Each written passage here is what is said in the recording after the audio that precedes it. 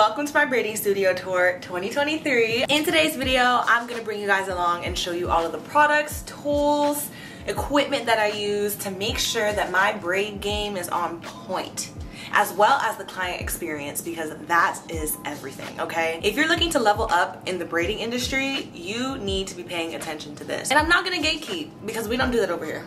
And if you're new here, my name is Indy, also known as Indy Bindi Braids, and I'm a braider, content creator, business owner, entrepreneur, call it what you want, girl, I do it all. I really racked my brain to figure out what really represents me, right? As you can see, it's very colorful, just like me. And by the way, all of the things that I'm mentioning, if it was bought on Amazon, they will be linked on my Amazon storefront, so be sure to check that out.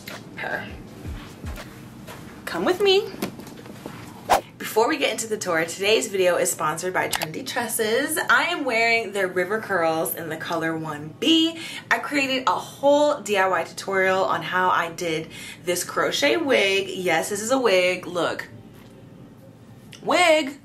I made a whole tutorial on how I did this hairstyle, linked right here. And if you guys would like to, please check it out because it is one of the best DIYs I have created thus far. Thank you, Trendy Tresses, for sponsoring today's video. And you guys check out their page and their hair when you have the chance because it is really great quality. This is week 2 of having this wig made and the hair is still holding up. Look at the... what? I love the quality of Trendy Tresses hair, to be real. And I'm not just saying that because I'm not just gonna say things. We keep it real with each other. Let's get into this tour. So you guys already saw the whole lobby and the inside and the elevator, all that stuff. But did you know that this building is a very historic building? It was built in 1923, y'all. 23 is crazy. And if you look, I'm gonna insert a picture right here. The cars look so old. I bet you some crazy stuff has happened in this building. But we're not gonna think about it. We're not gonna think about it. Anyways, yes, and the company that rents out these suites is called Expansive Workspace. And they do have different locations, so definitely check to see if an Expansive Workspace is near a location that you're in, because this is one of the best finds that I have ever found. Basically what Expansive does is that they rent out these studios or they rent out these offices, basically, you know, the basic business structure of buying a building and renting it out to people, but they really encourage entrepreneurship. The people next to me were, I can't remember what they were. They did a lot of computer typing though, and they came in blazers every day, so it must have been something serious. I was looking for more something in this area in downtown Orlando, which is where I'm located right now. I wanted something in the city, and I also wanted something that gave me a bit of flexibility, because a lot of the times when you rent out a suite or a chair, you're in somebody else's business, which is very true, but sometimes that doesn't leave you a lot of flexibility. The rent might be too high, and there was just a lot. So when I signed up for this studio suite, the rent was 50% off the first 6 months. And to be real, if we're talking pricing, this suite is around, I'm gonna give you an estimate, $1,500 or so a month. But the first 6 months were 50% off. So to me, when I had the consultation, I said, oh, you know what? That is a steal. That is a steal, right? Because this room, we're gonna get into it. I'm gonna show you guys all of it. But this room was previously rented out by a barber. Can't remember his name. But yeah, he was renting out this room. And when I saw it, I was like, ah, perfect, need it. And this location is only 15 minutes from my house. So I can't ask for more. Ta-da! They printed this out for me in Indy Bindi Braids. You know me. You know your girl. And they put it on the door. The door is orange though. It came orange. So that was kind of a hurdle for me to jump over because at first I did not like the orange door. It was not giving. But eventually I was like, you know what? We can kind of tie this into the decor and make it fit, because to paint this, I would be throwing up and crying. This wall is my favorite. This is the best thing I've ever done, creatively speaking. This is my art wall, and I have a whole bunch of motivational, meaningful quotes in it. This one, she believes she could, so she did. A little cliche, but literally no, that quote, she believes she could, so she did. Period. Is there a period at the end? Ah, there isn't. There should be a period. Period. I printed out some of these posters from Etsy. You can go on Etsy and find a template or a print. You can, listen, Etsy, that girl. Etsy is right behind Canva, but I went on Etsy, found some prints that I like, and usually they come in packages, or you can purchase single prints, and a print is basically a digital file or digital picture of something that you can then print out wherever you want. So I bought some prints on Etsy, printed them out at Walgreens, and I also ordered a few posters from Amazon just because some of the designs that I wanted were already on posters and they came in a package. This one I got from Etsy and I had it printed out at Walgreens as a poster. Oh, something like these two, I got these two from Amazon. So it really just depends on what you're trying to do. You have a lot of room. If you're trying to recreate something like this style of decor is called eclectic maximalism. Now listen, I'm no interior designer, so if this is not really what that is, don't come for me because I don't really know. I just know it's cute. This is the type of style that I tried to look up inspo for, as well as my nail tech, Francesca. Her wall looks, she put me on game. So she gave me the inspiration to try this out and I picked my own pictures and this is what happened. The frames are from IKEA and At Home. Now if you don't have an At Home, which is basically a decor store in your area, you can just straight up go to Walmart, you can go to IKEA, you can get your frames from Amazon. It doesn't matter. Cheap frames. Right? This shelf came from IKEA. I had to special order it or whatever because when we originally did it, I could only get my hands on one and my beautiful, lovely, amazing mother put it together for me. Love her. She helped me put it together, but it is basically a shoe container. It is not a regular shelf because when you open it, it only opens this much, which is perfect because what I was looking for is something that isn't protruding so far out of the wall, and this shoe container is perfect. So instead of these towels, you're meant to put sneakers, sandals, whatever in here and slide them in and close it. Got my business cards in here. Your girl's got her business card. In this drawer, I keep my products and tools. Well, some of them. Some of the things that I don't usually use in a regular appointment. So I like this mousse. I was using these for mini twists. This is my standard mousse that I use, but if I have any extras, I'll put it in here. This is like a locking gel. This is not specifically the things that I use to braid hair that I'm putting you guys on. These are just random products that I shoved in this drawer. But yeah, anyways, this drawer is for products. This one, it just has like a random, this is for the blow dryer, an extra one. This one, it has my disposable headrest that I'm gonna get into in a little bit, as well as some wipes. So this is basically my cleaning drawer. And this one has some forks in it because your girl be hungry, okay? And we need forks to eat. Also have this square reader. This is something that I don't normally use all the time because now you can tap it on your phone, but it is a nice addition to have. That way I don't always have to use my phone. Customers can go ahead and tap their card, their phone, whatever, and it can print out a receipt if you're interested in that.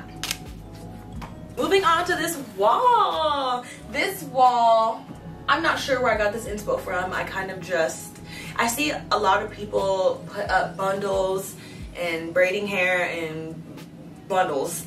So I decided let's give it a try, let's give it a whirl. So I've placed a few bundles of braiding hair here and it came out so cute.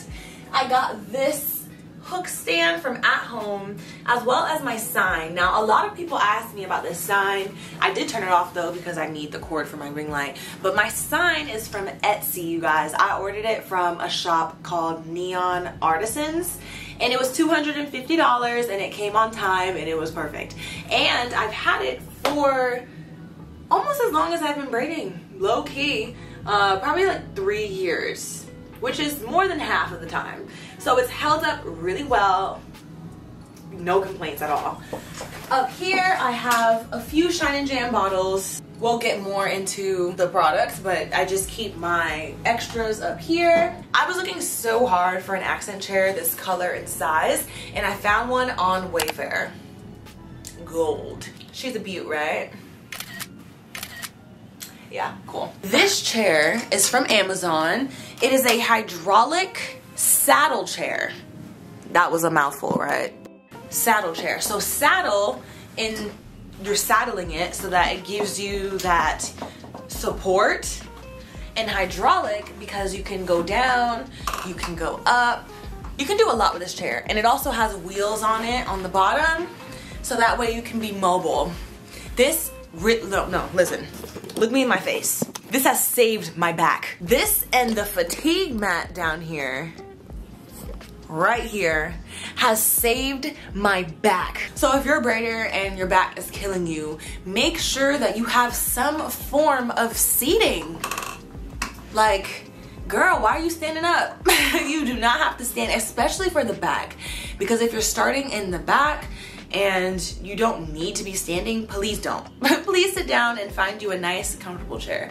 I will say though that because it is a saddle, sometimes I wish it wasn't, almost, just so that, you know, my legs don't have to be in that position for so long. But at that point I could just stand up, and then when I'm ready, sit back down. So perfect. And remember, it'll be linked on my storefront. Hey, this is where my clients sit. This chair is also from Amazon. Listen, Amazon, sponsor me. But this chair is also from Amazon. I'm gonna show you how it works. It's really cool, it reclines. This table that I'm gonna move out of the way is also from Amazon, I believe. Amazon Queen. So I have a side table here for clients that has the remote on it for the TV. And when they come in, they can put their purses down, their drinks, if they bought food, if they want to order food, everything can go on this table. And sometimes people think that it's for me because I'll put like my phone or something on the edge of the table. But no, it is completely for my clients. If they come in and want to set up shop, set up, get comfortable, they have this table here. But for now, the remote's going on it, and we're gonna move it out of the way. You see it? You see it? Ah! This chair is from Amazon, and it was, I can't remember the price, it'll be right here as well. This chair reclines, so if you pull this lever, or push or pull, if you push it, you can lay down, as well as the feet come up a bit. You see? Oh yeah. Yep. So it reclines, as well as the headrest comes up. There's a button back here. Yes, the headrest comes up because y'all, when I first started out, I was braiding out of a lawn chair, and that does not have any special compartments. It doesn't have any special anything, okay? This has neck support, which I'm finding is very convenient when it comes to client comfortability, if that's even a word, and the client experience. Because after a while, especially if you're doing styles that take a long time, I'm sure your neck would be hurting. I do not want anybody in pain. I want them to be as relaxed as possible. In fact, now that I have this headrest, it is encouraged that people go to sleep, which I know is usually frowned upon in the braiding community. And even at one point, I used to get bothered because people would fall asleep, and then, you know, when you fall asleep and you're like, yeah, people be falling out of the chair. But with this headrest, you can easily just place your head here. You can even recline, and girl, you can take a nap. But this does require you to have it down. Let me show you. This does require you to have it down for the first leg of the appointment so that you can reach the back of their head. But once you kind of get to the top, that is when you can bust this baby out and people are like, oh my gosh, are you serious? I can go to sleep. And you know what? Once I tell them that, hey, you know, if you want to close your eyes, doze off, vibe, they be knocking out. The only thing I'm missing though is a blanket basket. So that's something I'm working on, but sometimes my clients bring their own blankets and go to sleep. And it's the best thing ever to go to sleep and wake up and you're done. Crazy. On here is the disposable headrest cover, and I just started implementing this because my mom told me to. But no, for real though, this is something that you can take off, put on, just so that people's head oils and hair product stuff, you know, so it doesn't get dirty. Attached on here as well, that I kind of keep on top of the chair, is this braiding bib that is silicone that I use to put on my client's shoulders for when dipping hair. So this is a dupe that I found on Amazon, but listen, the original one, or at least that I've found to be one of the first to do it, is called the braid bib, okay? That is the one that I really wanted. But your girl was balling on a budget and I needed to get the dupe, so this one is from Amazon. But if you guys are interested in buying the actual thing, the braid bib is available to order, and it's made by a fellow braider, and that covers the chair. The anti-fatigue mat is also from Amazon. This is a great mat because when you're standing and doing your client's hair back here, you need some cushion to be able to support your back, your ankles, and your knees. So this is really good, as well as investing in some good shoes that have support and comfort. Moving on to the TV. So this is a Roku TV.